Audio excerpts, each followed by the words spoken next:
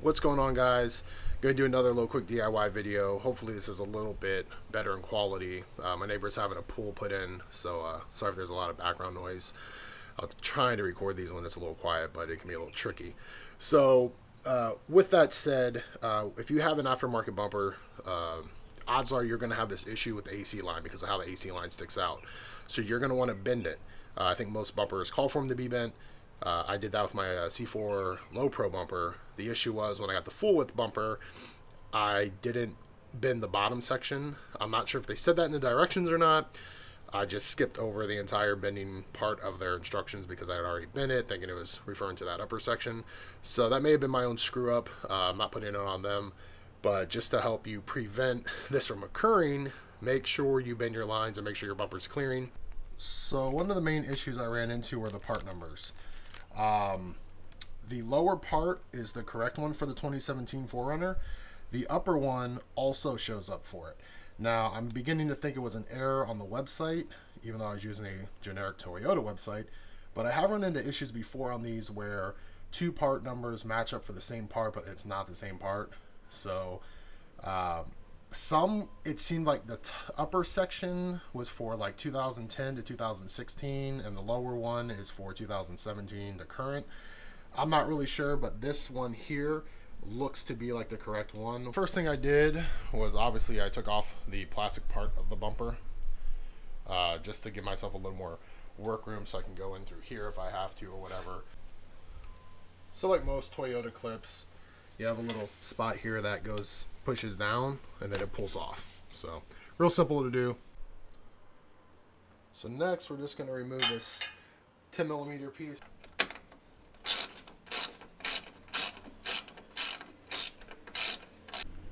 So as mentioned, there is that bottom 10mm bolt, and that's also where the AC line reaches into the condenser. So it's actually a little easier to come through down where this bottom tow hook is right here. You'll see this tow hook, and then just kind of pop it in there. And it's pretty much already loose now. This piece here is the AC line. This piece here is part of the condenser. So you want to come right in here, just kind of push and wiggle. You can push on the line from the other side as well if you need to, but you'll see it'll just kind of, there's like two spots. There we go, out of the groove. That is the piece that we need to get rid of, or pop off, I should say. It's kind of like a clip. So if you look here, you'll see there's the line here. That's where it's going to separate. That same face is what you want to do. I was trying for a little while to do it there. That's not where you want to do it. You want to hit these two holes. If you don't have a dirty vehicle like mine, they probably won't look like they're filled with dirt. You should see silver. Alrighty, so I'm going to try and show you how to do this up close. I've been trying to do it with the safety pin conjunction I made, but I've bent it too much so it doesn't want to really work anymore. So as you can see in that hole, you can kind of see the silver piece there. Just a little bit, you can kind of see in there. That's where you're going to go. So I have two of my hex tools here. I'm going to try to just pop them in place here and then push it out for you so you can kind of get a visual of how this is done. Again, the Toyota tool is about 30 bucks and it'll do this in a heartbeat, but I hate buying tools that I'm only going to use once when they're like 30 bucks. If it was like a $5 tool or something, I would have done it, but basically you just push in here until you see it like that, and boom, pops loose. So now we just need to undo that line there. So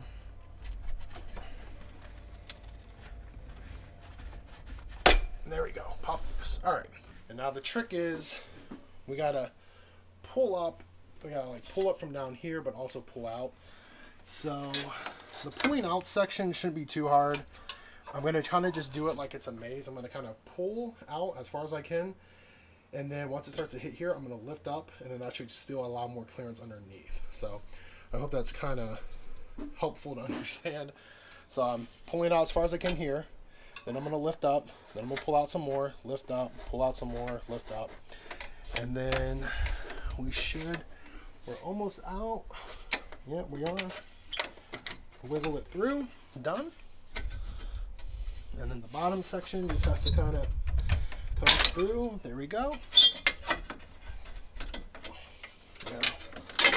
kind of a, like I said, it's going to be like a little puzzle piece here, but I may be able to actually just take it out underneath the bottom section of my bumper. So let's see if I can do that.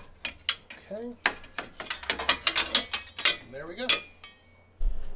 So the first thing you want to do is take these and lube them up. Make sure they're lubed.